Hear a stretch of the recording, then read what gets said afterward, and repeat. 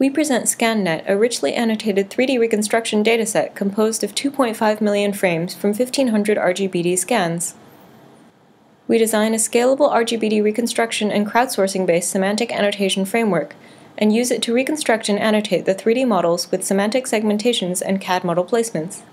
To acquire this data, novice users capture an RGB-D video sequence using commodity sensors and upload it to the cloud where it is reconstructed to produce a 3D mesh. Crowdsourced semantic annotation tasks are then deployed to label the objects in the scene and retrieve and align CAD models to these objects. We designed an easy-to-use RGB-D capture system. Here we see the color and depth views.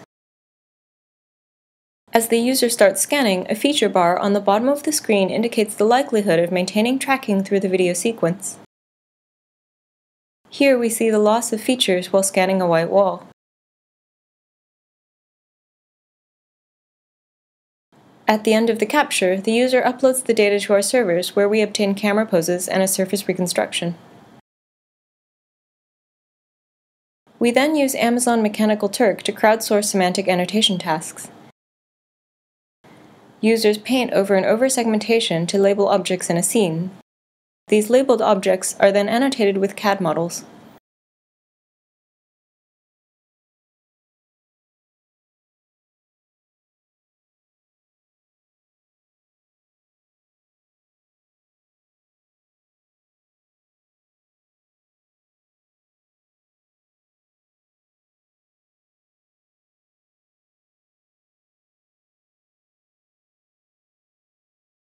Here we see the ScanNet data management interface listing reconstructions with their current statuses, metadata, input data, and 3D annotations.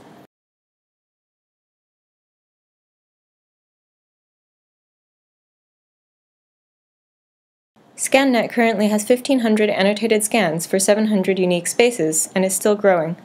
From these scenes, we have orders of magnitude more labeled objects than any previous RGB-D 3D reconstruction dataset.